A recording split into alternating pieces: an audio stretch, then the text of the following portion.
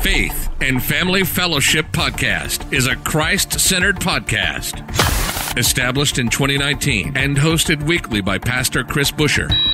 Addressing a host of topics such as the Great Commission, Christian discipleship, and often featuring interviews with special guests who are experts in their field. The views and events expressed on this podcast and all related materials belong solely to their author and not necessarily to the author's employer, organization, committee, or other group or individual. While all attempts are made to present accurate information, some information may become outdated over time. Faith and Family Fellowship Podcast makes every attempt to timely update any and all such information. Without further delay, here's another powerful episode of Faith and Family Fellowship Podcast. Welcome back to another episode of Faith and Family Fellowship Podcast. Once again, my name is Dallas Monticue, and here in the studio today, we have another amazing guest, Russell Cederberg. Russell, where are you calling from today? I live in Atlantic Beach, Florida, which is just outside of Jacksonville. On the Atlantic coast up by Georgia. Wow, I bet it's beautiful there. Oh, yeah. Today is a kind of a perfect day, a little overcast, but we've had some stunning weather lately. So, well, Russell, thank you for being here on our show today. We're going to talk about your books today. I know you have some amazing books released, I think 17 books on Amazon. And today we're going to talk about your book, Look Behind the Mirror. And I'm really excited to talk about this today and share with our listeners a little bit behind this. So again, thanks for being here. You bet. Before we start talking about your book, Russell, I always like to ask our guests to share about their personal testimony. And so I'm going to let you have this time now for the next 5 to 10 minutes and just share a little bit about yourself. Okay. Well, I was born in 1952 in a Christian family, very conservative, in Chicago. The grandson of 4 Swedish immigrants, and they were all saved when they came over. So real solid family. I was probably saved around age 4 because I started singing solos in church when I was 5 years old. Wow. And I have distinct memories of singing in church and that I loved Jesus at age 5. So my walk goes back. I'm almost 69. My walk goes way back. My family broke by mental illness. My mother was diagnosed paranoid schizophrenic when I was 11 years old. A lot of complexity, and it pretty much destroyed our family. So I went through a lot of stuff in my teen years. But at a summer camp, I went to summer camp with our church every year, twice a year actually, summer camp and winter camp. And at a summer camp when I was 16, I rededicated my life to Jesus. And it was such a big change for me. It was a remarkable change. For when I was young, I went by Russ. I decided at 16, I'm not going to go by Russ anymore because I'm a different person. So I started at that time going by Russell, which is my real name. Anyways, so here I am all these years later and still walking with God and living in the kingdom and loving the spiritual life. That's it in a nutshell. Mm-hmm. Yeah. And Russell, what would be one major thing why you're still a believer today? Why do you still do it after all these years? Because God is faithful. So I knew I'd probably end up with telling this story at some point. When I was about 13 years old or 14 years old, I was reading the Bible. I was a very obedient Baptist and did lots of memorization and read, and mostly it was obedience and it wasn't really inspiration. And I was reading and read the verse, pray without ceasing, and all of it. And that was, it was a profound moment that I still remember. Because of course my definition of prayer was you get on your knees and you fold your hands and you close your eyes and you talk out loud. And I read that verse and all of a sudden it dawned on me, well, either what I've been taught is wrong or this verse is stupid and the Bible's wrong. And it was profound. And it took me a few days and I thought about that for a long time. And I decided, no, I'm going to believe the Word of God is inerrant. And at a young age, I made a hard right turn, and that's what I believed, and that has never changed. And so everything has to line up with the Word, and if it doesn't, then I start investigating. I believe the Word. I believe I have a very close personal relationship with God. I know Jesus. I know the Holy Spirit. They speak to me. They're intimately involved in my life all the time. So this isn't a matter of obedience as much as it's a matter of relationship. Mm-hmm. And that's the key. Relationship is the key. Amen, brother. Yeah. I really like this book. I want to go back into that for a second. Your book, Look Behind the Mirror. And I really love this concept because those of our listeners here today who know some of my testimony, I had a moment in my life where I could not look myself in the mirror and say, I love you, I accept you for who you are, the things that you've done. I couldn't do that in my life. And then I came to a breakdown moment with the Lord as well, maybe similar to your life. But I said, God, I know who you are. I know who you created me to be. I love you. I love myself. I accept forgiveness and all those things. And that's a whole other episode of the podcast. But it's amazing, this concept. And I have here written what you have. It's what you see when you look in the mirror is most likely not what God sees when he looks at you. And I think that's an important thing to remember today for our listeners. And so I'm really excited to talk about this a little more. Sure. I have some questions for you. And so my first question is... You're listening to the Faith and Family Fellowship Podcast. We'll be right back after this quick word from our sponsors. What should have been one of the happiest times in Marcus's life quickly turned into one of the most difficult and trying times. Moving into a new house and having a new baby should have been one of the moments of celebration, but Marcus quickly learned what should have been his promised land was the beginning of his wilderness journey.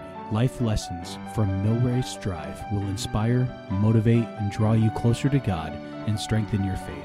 Marcus takes his experiences and breaks them down into 10 life lessons that will help shape your life. Find your copy on Amazon today. Are you tired of wishing and hoping for the miracles that the Bible promises you? Are you looking for answers that will help you discover and unlock the power of God in your life? Miracles Now is a powerful and practical guide to help us walk the path of the normal Christian life in light of the Holy Scriptures. Find your copy of Miracles Now on Barnes & Noble today.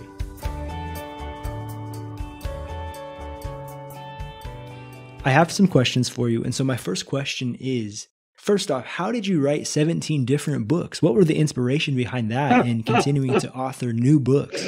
Oh, well, I started writing when I was 14. So my family's really messed up. I have very deep feelings. I have to express them somehow. So I started writing poetry.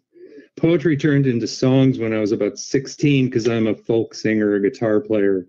And so I was a songwriter for a long time. And so writing, I just became a wordsmith, very interested in communication and writing and words, and love the English language, 190,000 words in the English language. It's a glorious language for writing. And so I've always been a writer, whether it's short stories, letters. I'm a big letter writer. I have pen pals that I write vigorously to. So I express myself by writing. I record things by writing. I think by writing. So it was kind of a no-brainer. Now, the first book that I wrote when I was 33, and it was a young adult fiction book. And that's back in the mid 80s. And I trying to publish it. I got 3 offers, but they were all subsidy offers. So it was just too expensive. It's like $14,000 out of my pocket. So I just put it away. Well, when I'm 66 years old, 33 years later, I thought of the book and I got it out and I downloaded it on my Kindle and read it. And I was shocked. It had become a period piece because it takes place in the 90s before cell phones. And so that kicked me off. So I know this is probably hard to believe, but in the last 2.5 years is when I wrote all the other 16 books. Wow. Wow, that's incredible. Wow. Yeah. So the first book was written at age 33, published at age 66. And then I started writing, and I'd been writing for so long, and it was so natural for me. And also, I believe there was an anointing that came. There was purpose in all of it. So I've got some young adult fiction. There's a series of 5 books, and then there's a series of 3 books, young adult fiction, and then there's some other fiction, and then there's, Look Behind the Mirror is first in a series of 4 that's called Equipping the Bride. So that's been always a super high priority of mine. I travel a lot and do ministry a lot, and it's always about the bride. So equipping the bride. Wow. I just did a podcast. I think our last podcast was talking about the bridegroom and the bride, and it's so good. We need to remember that too, that we are a bride. We are a bride. Men, women, children are a bride of Christ. And it's such a beautiful story that we could take a whole nother hour and talk about. And so thank you. Amen. Wow, I'm really impressed of all of your books. And how many Christian books do you have? Just the 4 for now? All of them have the gospel in them. Everything that I write has my worldview in it. So as far as nonfiction, there's a testimonial book that has a bunch of testimonies in it.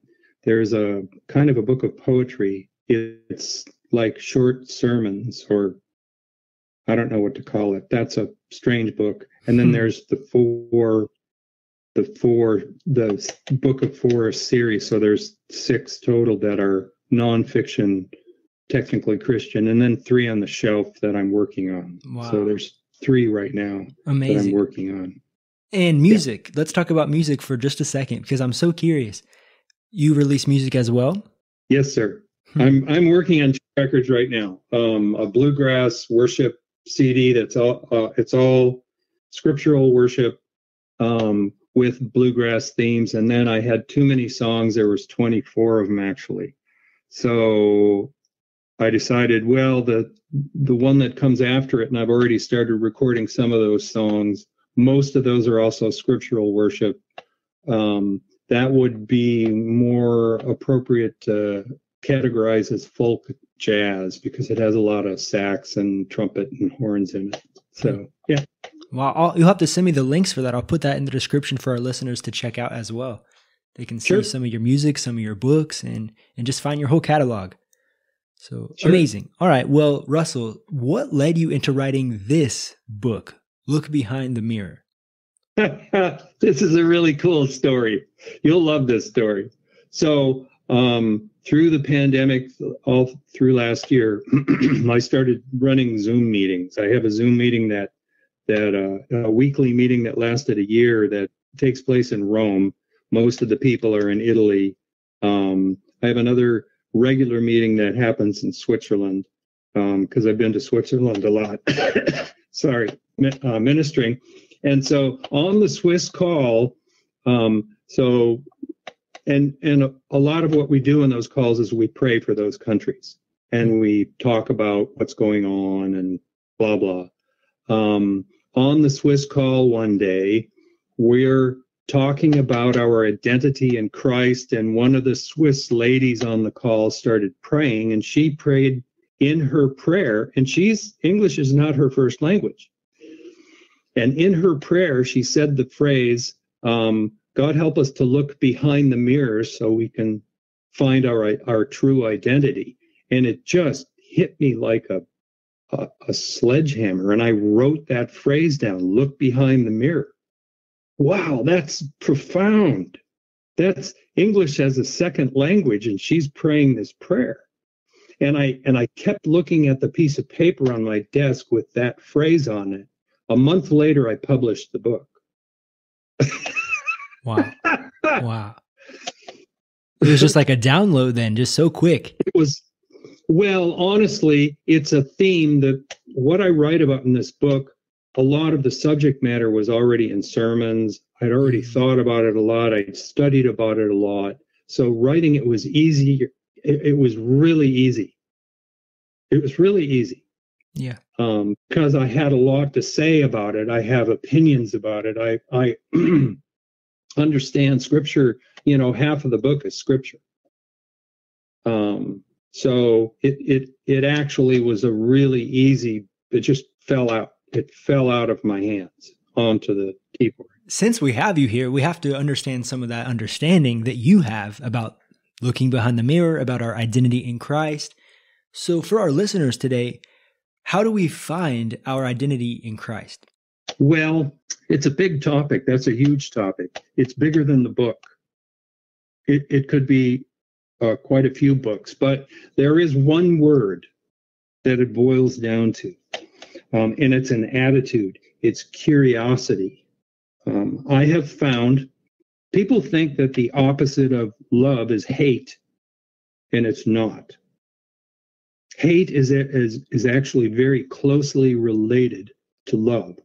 The opposite of love is indifference. And the opposite of curiosity is complacency. So when I first met my wife, I fell in love with her immediately. And I was really curious. I wanted to spend as much time as possible with my wife so I could get to know her. I want to know more about this gal. So she's awesome. You remember the verse, restore unto me the joy of my salvation. Right? That's what that's talking about.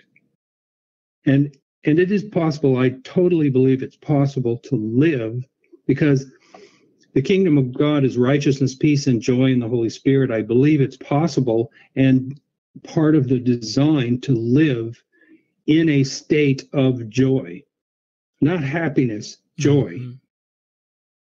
And joy promotes curiosity. I want to know more about Jesus. I want to know more about Holy Spirit.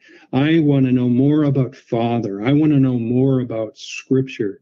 And it's a curiosity that drives that. Curiosity will drive you to Jesus. It will drive you to learn about who he was historically, what he said, and what he was interested in, because he is my master. He is my mentor. I follow him. I am a disciple of Christ. And if I'm a disciple of Christ, I emulate him. And as I emulate him, he teaches me about who he created me to be. It's obviously a big subject, but the process is actually really simple. Just be curious. Just be curious. And if you find any complacency in your soul, you dig into your soul, you find complacency, you repent of the complacency, and you pray about it. So why am I feeling so lackadaisical in this area? God, reveal this to me. Holy Spirit is really a lot more interested in my growth than I am. If I ask him to do something and I give him permission to do something, he's going to do it. He's gonna. The Bible says we are transformed daily into the likeness of Christ. So for me, that's like 30,000 days of transformation. And I have to believe that, because I have to believe that God is faithful. He does what he says he's going to do. Anyways, sorry. No, don't be sorry. That's great. And I laughed a minute ago because you said when you first met your wife, you had curiosity. And I just told my wife that yesterday. She said something about what's different from when we first got married. And I said, I was so curious about you, and now we've spent every single second together since COVID. So I'm not as curious, just of course I am, but just in all that scheme of things. And it's so cool that we can relate that to our relationship with God. Curiosity brings us closer. I want to know more about you. I want to know more than what I just hear about you, because we can hear so many things in the church from other people, but I want to know those secrets that no one else knows, that no one else has told me. That's what I want. I want to spend that secret time with you and understand those things on a deeper level. It's so, so cool. And I think you're right, Russell. We could go all day talking about the identity. And just for our listeners who are having a hard time putting their identity in Christ, what's something you could say for us? Well, if you want an accurate measurement, we're only given one measurement in Scripture. You'll know them by their fruit. That's it. That's the ruler we're handed. That is the spiritual ruler that we're handed to measure things with. That's to measure ourselves, and that's to measure other people. You'll know them by their fruit. So make a list of what's important to you. This is really important to you. This really angers me. This really makes me happy. This is what I'm really interested in. This is what I spend my money on. This is what I spend my time doing. That's really important. Write down and understand, what do I spend my time doing? Because those are the things that I'm interested in. And then go read about Jesus. Read the Gospels. Read them over and over and over and over again, and read them in the context of history. What was Jesus interested in? What was he passionate about? What did he get angry about? And think about that. Ponder and ask Holy Spirit to give you revelation on why was Jesus so angry with the religious people. Why did he do the thing with the, and it's probably 2 times, it might even be 3 times, with the making the rope and the money changers. Examine those things, apply those things. Am I impassioned by the things that Jesus was impassioned by? Is his value system the same as my value system? That's good. That's good. And the places where you find a big difference, and I found lots of places over the years where things that were super important to me, I put high value on them. Jesus didn't put any value on it. That's so good. I preached this message a few days ago. That's so good. That's good. That's great. That's good stuff. In 1 Corinthians chapter 3, talking about our foundation must be Jesus Christ. And if you build anything on the foundation, if it's hay or if it's made out of wood or straw, it will be tested by fire. And if it's not going to be successful, of course. And that's so good. And the things we place value on, Jesus does not place the same value on those things. And I think you're so right. If we really take that phrase, look behind the mirror in our life and all these things, take account of the things we're doing, spending our money on, you got it, Russell. That's awesome. That's so good. Yeah. Wow. Yeah. Okay. And for our audience as well, what do you think is the biggest thing that they can get out of this book? I doubt that there's anyone who can read the book who won't at least be stirred, their curiosity stirred a little bit. Just a little bit. So I've been ministering in churches since the late 60s. That's a long time. I visited lots of churches. I've preached in a lot of churches. I always ask people the 2 questions: who are you and what do you have? What's your identity? Who are you? And what are your gifts? What are your spiritual gifts? And I say normally about 90% of evangelical Christians that I run into do not have a clue about either one of those things. Yeah, that's so sad. It is. It's like we're missing out on the gifts of God and who we're supposed to be, Yeah. I'm going to read 2 sentences out of my book.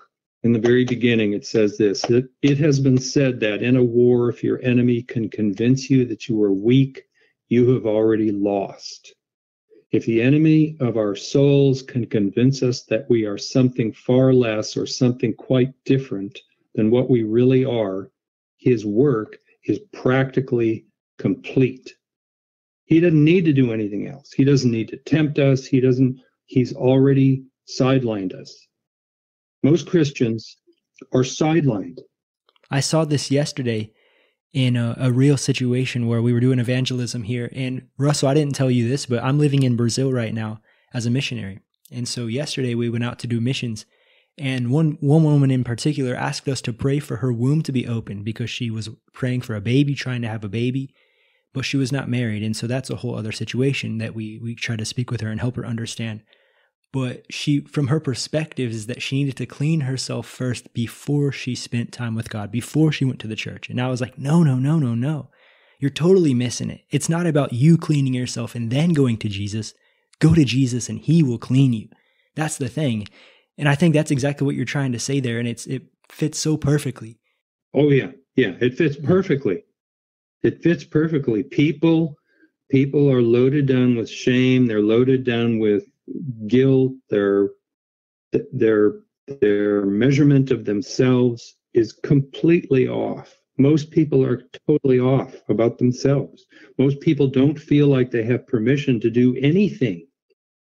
Nothing. Oh, well, I haven't been trained. Well, I don't have a degree. I'm not a pastor. Mercy, What would you say is the biggest mistake that people make searching for their identity in Christ? I know that we're just talking about it a little bit right now about having that shame and guilt, but what's something else that you've seen that people do? This is a big deal. This is another book, actually. It's a really big deal. People make assumptions. They see people in front. They see things, and actually part of this is in another book. They see the way somebody else does something, and they think that's the only way that it can be done. You see an evangelist evangelizing people. That's the way it's done, but I don't know how to do that, so I'm not going to do anything. Yeah. And so they make this assumption that because this guy, the guy who teaches my Sunday school class has a PhD in church history, and he's brilliant at dissecting scripture, but I can't do that because I don't even have a college degree, so I'm not going to do anything. I'm not going to even bother studying. I'll just listen to what he says. He's much smarter than me. He's more gifted than me. He's more talented than me. Yeah, that's a dangerous trap. It's dangerous. It's dangerous because we're all created completely unique. There is nobody in the world, Dallas, who can do the job that you're doing as well as you're doing it. Nobody. And if you suddenly believe that, well, I really don't have the qualifications to do this blog, these interviews, I'm not qualified, and you stop. God will bring somebody else along to do the job, but the person that comes along is not going to be as good as you doing it like what you're called to do. That's good. We are all that way. That's why I love Acts chapter 4. They were common and uneducated men, but they could tell that they had been with Jesus. That's my goal. I just want people to look at me and say, hey, he has been with Jesus. That's it. And I'm telling you, I say this all the time. There are two kinds of people in the world. There are people who are looking for truth, and there are people who are not interested in truth. And maybe it's 50-50. I just don't know. In my experience, it's not 50% that are interested in truth. Unfortunately, less probably, yeah. But for the people who are interested in truth, I don't care where they start. They can start anywhere. And I got a whole book full of stories about people starting in the strangest places. If they're looking for truth, what does Jesus say about himself? He says, I am the way, the truth, and the life. He is the truth. If you're looking for the truth and you're diligent about it, you are going to find Jesus, no matter what. And living that different way than the world, it'll raise others' curiosity. And that'll bring them to look behind the mirror as well and experience Jesus in a way. That's so good. I've had so many ministry opportunities in the strangest places because my wife and I travel a lot. We lived in Sweden for 1.5 years, and we lived in UK for 6 months. And no matter where we go, grocery store, restaurant, pub, it doesn't matter. We sit down, somebody comes over, we have a discussion, we talk about God. Because they can see that there's something different. And I've been in really dicey situations. I've been in Stockholm, no-go zones where the police won't even go. Filled with, it's all Syrians and all militant. And I, walk into a pizza place, sit down, order a pizza, and Immediately, two people are sitting at my table. Half an hour later, we're laughing and talking and having a great conversation. And it's because of what you just said. They can tell something is something's different about this guy. Something I want to find out. And I make myself approachable. I open myself up. Mm-hmm. I don't close myself off. I don't wear dark sunglasses and look away. I look at people right in the eyes and I smile at them and I invite them with my personality to come and talk to me. And they do all the time. I think that's a huge evangelistic tool also. Like you say, being available. Yeah. It's so simple. Yeah. Yeah. I've met so many Christians who are not available, and I've met so many non-Christians who are available. And I really think that's why Jesus hung out with sinners, is because they were available. You know? Mm-hmm. Yeah, it's very interesting. I think you're right. I think super interesting. So many times in our Christian circles, we close the doors, we close the walls, or who's allowed in, who's not allowed in, and we judge who's in and out. Yeah. I'll hang out with anybody. I don't care who it is. I'll hang out with anybody until they get mean. Mm-hmm. Most people, you hang out with them and you look for ways to encourage them.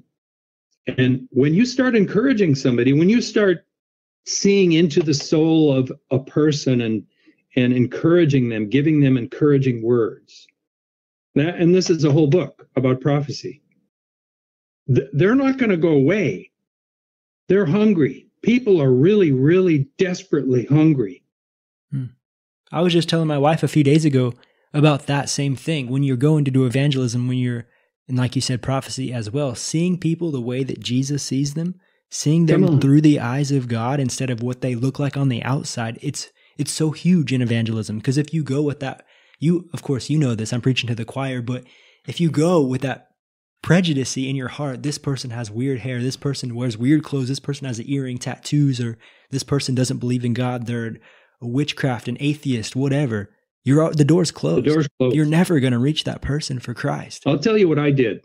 I caught myself back in the 90s. I had a sales route, and I would drive around town a lot, and I would, in my van driving around, and I'd see people, and I would, there's a tall person, there's a fat person, there's a skinny person, there's a homeless person. And suddenly, Holy Spirit one day arrested me. He whacked me upside the head and he said, "You shouldn't be doing that." And so I started praying. Every time I would do that, I would pray out loud, "God, show me their hearts. Show me their hearts." So 20 times a day for 3 years. And I'm telling you, 3 years later, my eyes had been opened. So now when I look at people, I can see the outside, but I see into their soul. I look and I pray it all the time now. I never stopped praying that prayer. Show me their hearts. I want to see the inside. I want to see the calling. Mm-hmm. We're given gifts and callings when we're born. God calls us by name in the womb. And the gifts and the callings are irrevocable. They're without repentance, the word says. I want to see that stuff, because that's the stuff that people are unaware of. If the devil can keep that stuff out of my vision, if he can keep me ignorant about my calling and my gifts, the things that God gave me, and my true name, if he can keep me ignorant of that stuff, he doesn't have to do anything else. And I want to tell people about that stuff. So I do it all the time, everywhere I go. I go to the doctor. The doctor's visits for me are a chance to prophesy over the doctor. I once had a dentist break out in tears and look at me and say, "Russell, you've made me a better dentist."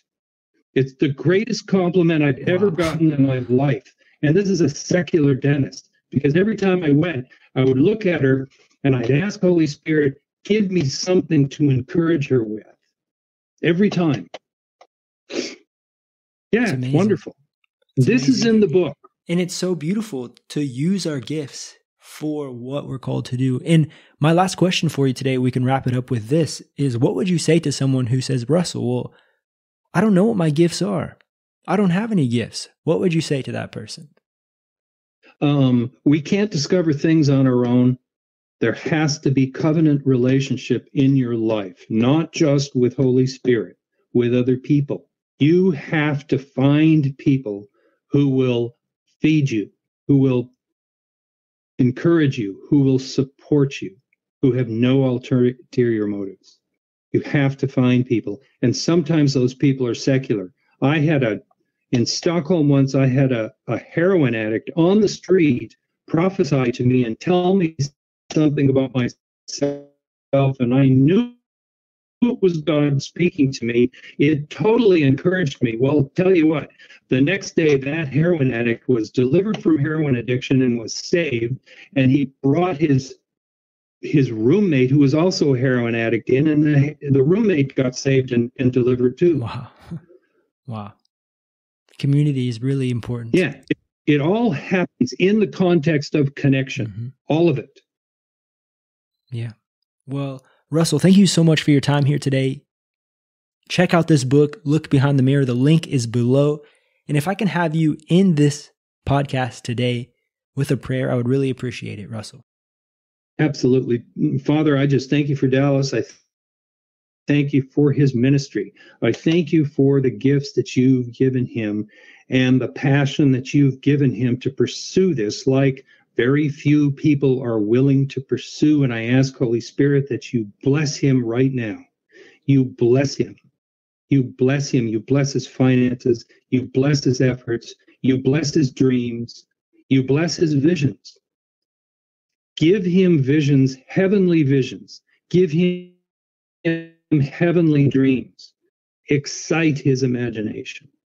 Let him know that there's more, and then there's more, and then there's more. And I ask, Holy Spirit, that everyone listening to this podcast would get the same thing, that they would ask you for more. They would ask you for revelation. And of course, Father, you're going to do it. You're a faithful God, and we love you, and we worship you, and we bow down to you, and we yield our lives to you. In Jesus' name, amen. Amen. You've just listened to the Faith and Family Fellowship Podcast with your host, Pastor Chris Busher. Faith and Family Fellowship Podcast was recorded live in studio with final editing made before uploading.